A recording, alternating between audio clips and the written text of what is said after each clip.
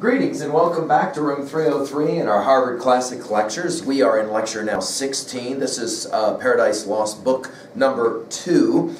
Let's just remind ourselves that we have earlier lectures that it makes sense for you to have watched before you specifically study this lecture with me and this book with me, Paradise Lost book 2.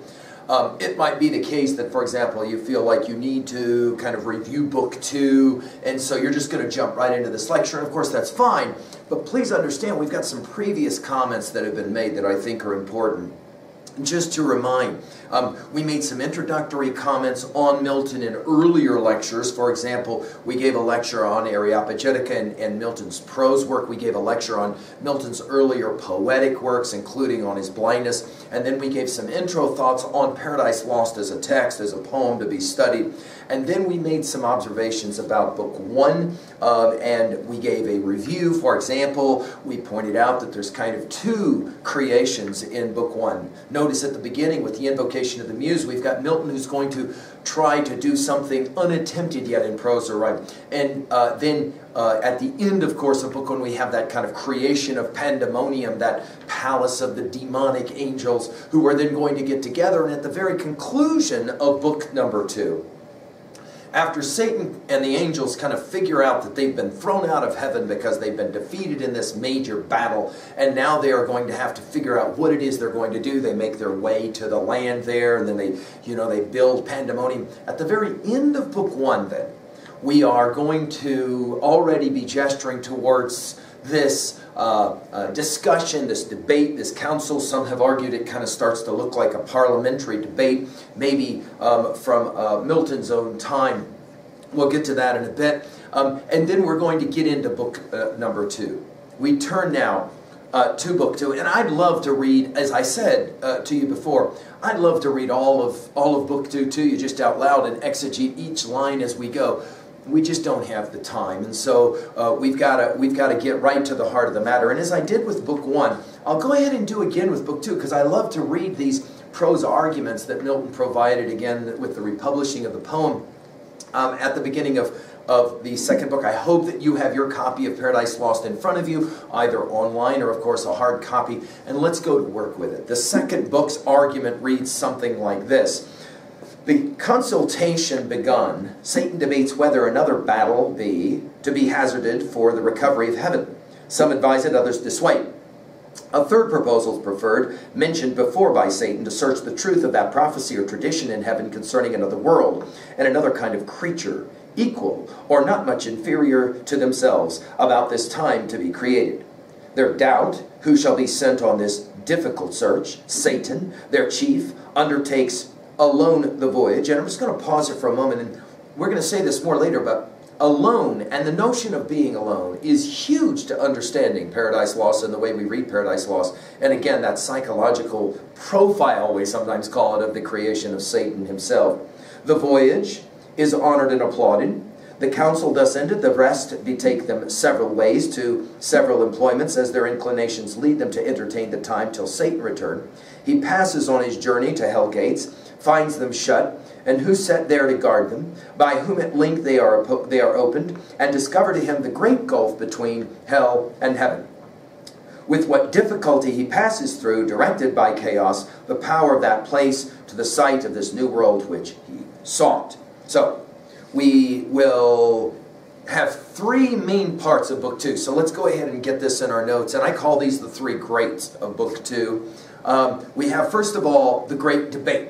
Okay, what to do? What are we going to do? And we've got 4 demonic voices that are going to make presentation, beginning with Malkin. We'll get into this in a bit. Then, the great plan. What are we going to do? Well, this is going to be the plan. Satan is going to leave hell, travel upwards. Remember, hell in the topography of Milton is down, just like with Dante. Travel up. He's going to make his way to the gates of hell, where he's gonna meet some pretty gross stuff. And we're going to say in a bit, this is definitely at this point poetry for grown-ups, and we'll explain kind of why in a little bit. And then finally, after the great plan has been articulated, the great escape, the great journey, the great odyssey. Of course, Milton goes to the gates of hell, and then finally at the very end of Paradise Lost 2, he's going to travel towards Earth, creating, there's the creation of this bridge. What is it? AC/DC calls it in their famous song, the highway to hell. It's amazing in popular culture how Milton finds his way, and most people don't even know that it's Milton. Before we began, though, our study of Book 2, and dude, I'm really happy that you're joining me for this conversation. I am thoroughly convinced that this poetry is some of the most amazing stuff I've ever studied, and I want to share that with you. But before we get into it, I will say this out loud. I've been teaching this poem for a long time, and I have found that a lot of students will limp through, for lack of a better phrase, the first book, and it kind of blows them away, the first book. It's just too hard, it's too difficult, it takes so much time, I don't really know what I'm reading, it's frustrating, and I gotta say it out loud. I think that this is exactly what Milton wants. He wants you to have to struggle, to have to work, to have to get through the work. It's what we have said in another lecture on what T.S. Eliot does in The Wasteland. It's not easy, but it is rewarding if you'll stick with it. Notice, for example, that in this poem so far, and this is the way it's going to continue for the whole poem, there isn't a lot of action. This is often why I will say this is poetry for grown-ups, and I don't mean that as an insult. I just mean this is poetry for people who have matured in their understanding of what makes great literature. It's like what we said about Beowulf. Go back to those lectures. Remember what I said about Beowulf. There's not a lot of action. I mean, if you take, for example, all of the action sequences only from Beowulf, you can put them in just a few pages. But the Beowulf epic is actually quite a bit longer. What's all that other stuff? The important stuff. Remember what we said, the articulation of the Anglo-Saxon epic code and all of that kind of thing. Those speeches are very important. We're going to see this again. We saw this in the first book. We're going to see this again in the second book. It is fundamentally speech-making. But if you'll think about it, that's really what good drama is always. I mean, we've said this about Hamlet in our lectures on Hamlet, for example. There's not a lot of action in Hamlet, the play. We got a lot of talking. Of course, we're on stage. So what else are you going to do on stage other than have periodic action? You're going to have a lot of talking back and forth. Of course, this can frustrate an immature reader who wants to just be entertained.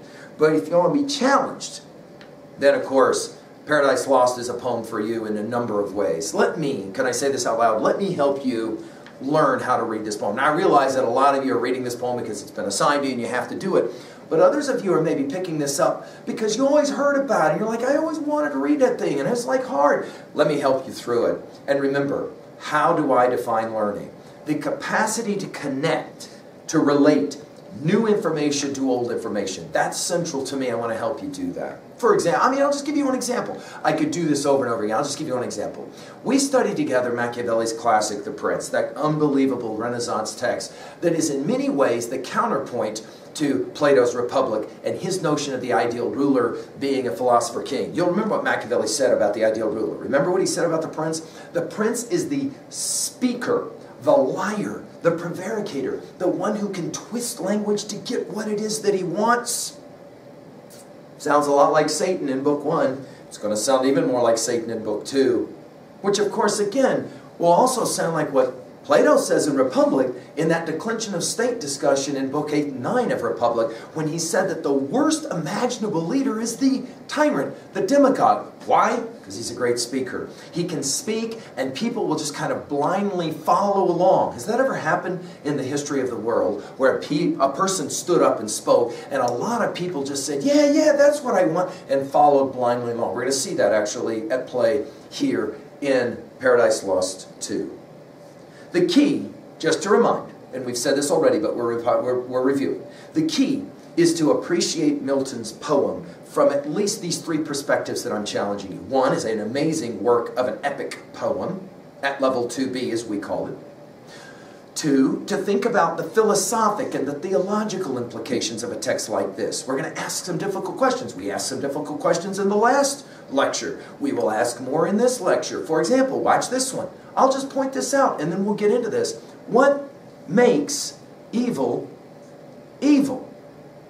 Go back to our discussion of theodicy in an earlier lecture. Remember, we put the theodicic enterprise on the whiteboard with that triangle, and we imagined that mother with her dying daughter in a hospital room. The child is dying, and you say, it's terrible, and the mother says, it's terrible, and the mother says, I wish there was an all-powerful, all-loving deity that could save my child. Oh, there is, you will report in this model. There is? Well then, if the God is all-powerful, why isn't my daughter cured? It must not be very loving. No, all-loving. Well, if the God is all-loving, must not be very powerful. Oh, no, also all-powerful. Well then, how do you explain for the fact my child is dying of leukemia and it's terrible? The counter response, and we'll pick this up now in book 2, is, well, what makes a child dying of anything? We mentioned, for example, the slaughter of children with Moloch in the first book of Paradise Lost. What makes evil evil? What makes it wrong? A philosophic question. Do you have to have some kind of standard that is already appropriated from which we deviate to constitute evil and sin? This will be, of course, Milton's game, for lack of a better phrase, his game, allegorical game in the second book. We'll get to it, finally. We want to study this text from its political instantiations. We want to look at, for example, the psychological profile of, for example, a Satan. Follow the notion of being alone as you pick up this volume, okay? And, of course, the societal, the social reading as well. There have been some critiquers who have said that the conversation at the beginning of Book 2 of Paradise Lost sounds a whole lot like what happens when you get a bunch of politicians together. For example, those parliamentary debates of the 1640s, for example, which led to all kinds of interesting political turmoil. We, of course, are familiar in our own culture as well today. Any number of nations will say, when you put a bunch of politicians together, it's always a fascinating enterprise. Well, since we're talking about getting a bunch of politicians together, let's turn to it now, and let's go right away now. At level 1, remember we work at 3 levels. Level 1, what does the text say? Level 2, what does the text mean? Level 3, how do I relate to the text at level 1?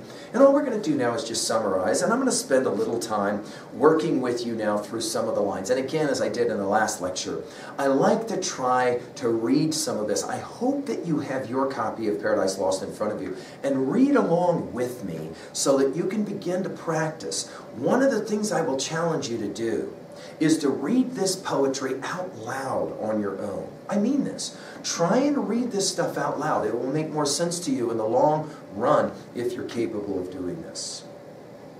We turn now right away to the idea of, and again, I'm not new to any of the stuff that I'm saying. I'm borrowing heavily from Milton scholars who right away when the poem was published were already pointing out some of this stuff. Like, for example, Milton can't be Milton without, we mentioned this in the lecture on Areopagitica, that he gave such high marks to Spenser, Edmund Spenser, and his classic text, Fairy Queen. Now you can, if you want to, go and Google Fairy Queen for yourself, and right away we're going to see that Fairy Queen is an extended allegory. One thing always representing something else. Remember how you can use one text to learn another text, our definition of learning. We studied Plato's Republic together, and what do we call Book 7? You're right, the cave allegory. Allegory. One thing representing something else. And right away, the opening lines of the second book will play the game, kind of tipping his hat, maybe we would say, to Spenser's allegory of Fairy Queen. High on a throne of royal state, which far outshone the wealth of Ormus or of Ind, or where the gorgeous East with richest hand showers on her kings barbaric gold, pure pearl and gold, Satan exalted sat, by merit raised to that bad eminence, and from despair thus high uplifted beyond hope, aspires beyond thus high, insatiate to pursue vain war with heaven, and by success untaught, his proud imaginations thus displayed. A long set of lines that just simply says, kind of reminding us of, in Fairy Queen, for example, the throne of Lucifera and pride as represented there. In other words, Satan, for your notes, Satan for Milton will be the representation, the allegorical embodiment of pride. Of course, we're going to get to sin and death here in a little bit in a pretty grotesque allegory as well. Now, we'll continue. Satan's speech. Powers and dominions, deities of heaven, for since no deep within or gulf can hold immortal vigor, though opposed and fallen, I give not heaven for lost. In other words, we can still fight. Back to the comments of earlier, right? From this descent, celestial virtues rising will appear more glorious and more dread than from no fall, and trust themselves to fear no second fate. Me, though just right, and the fixed laws of heaven did first create your leader. Pause for a moment and put it in your notes. Satan is going to argue. This is the narcissist speaking. He created himself. It's an amazing rendition of the understanding of alone. I am alone in all ways alone. Wow. We're going to notice the ways in which Satan is alone. To continue, after creating myself, next, free choice. And this will be the first use of the notion of free will, as we have mentioned already. Milton's theodicy answer, the answer to the question of why is there evil in the world, is free will, free choice. In other words, God created beings that had the right to choose, either to obey or to disobey. Next, free choice. With what, besides in counsel or in flight, might or have been achieved of merit, yet this loss thus far, at last recovered, hath much more established in a safe, unenvied throne, yielded with full consent. The happier state in heaven, which follows dignity, might draw envy from each inferior. But who here will envy, whom the highest place exposes foremost to stand against the thunderer's aim, your bulwark, and condemns to greatest share of endless pain? Where there is then no good for which to strive, no strife can grow up there from faction. In other words, dialectic, tension. We think of Hegel, don't we, in his thesis, antithesis, combinations to synthesis. In other words, he says, no, this is great. We have been thrown out of heaven, but we are going to prove that we can overcome this terrible thing. And in the process, our victory will be even more amazing. For none sure will claim in hell precedence, none whose portion is so small a present pain that with ambitious mind will covet more. With this advantage then to union and firm faith and firm accord, more than can be in heaven, we now return to claim our just inheritance of old, sure to prosper than prosperity could have assured us, and by what best way, whether of open war or covert guile, we now debate. Who can advise may speak. So it's as if Satan is running the show, and he will say three things. One, we are here, yes, no question. But two, we have a way to make this all meaningful. Number three, let's have a debate. Let's have a discussion, because we've got basically two options. He even mentions it. Open war, in other words, we can go back and continue what we obviously lost in the first place, or some kind of covert guile, the idea of deception. We can maybe sneak around and find a way to disrupt what God will have done. Now, we are to the four speeches of book number 2. And those four speeches are from the four different god, demon, angels that have been thrown out of heaven. And each one of these four speeches will represent or symbolize a different viewpoint.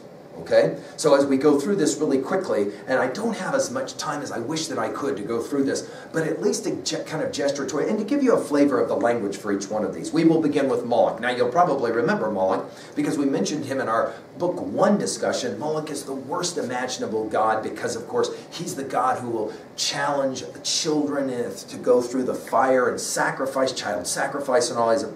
He's a bad god. Moloch right away will begin.